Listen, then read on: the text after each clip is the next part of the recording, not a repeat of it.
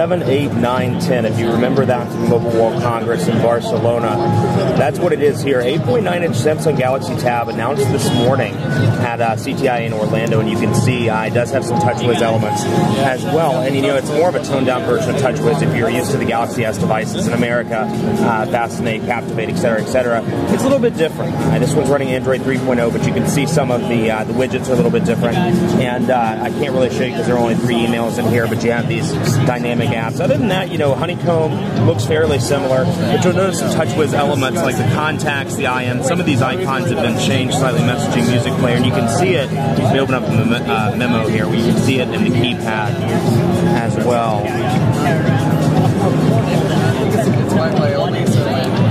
There we go. You can kind of see that TouchWiz aspect there. That's what portrait looks like. That's what landscape looks like. If I can, there we go. Okay, perfect. So you can see the keyboard, and then you can see it as well.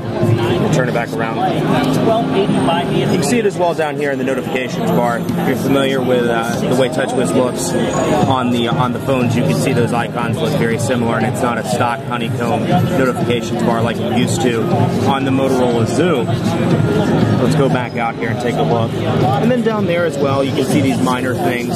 But otherwise, let's take a look. Let's go into depth a little bit here and take a look. Social Hub installed on the device. As you can see, kind of a social aggregation thing between your messaging, your Gmail, your Facebook, your Twitter, your LinkedIn. So we can go to Facebook, for example, just to get an idea.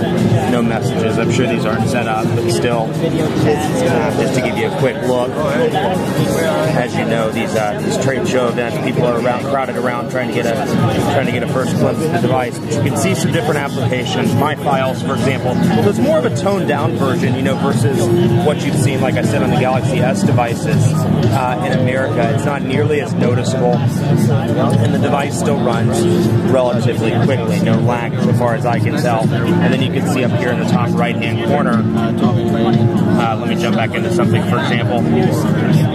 You can just see just some minor differences in the font and things like that. Otherwise, another Honeycomb tablet coming at some point in the summer. From CTI in Orlando, Florida, I'm Aaron from PhoneDog.com. Keep it locked. More news to come. Thanks for watching.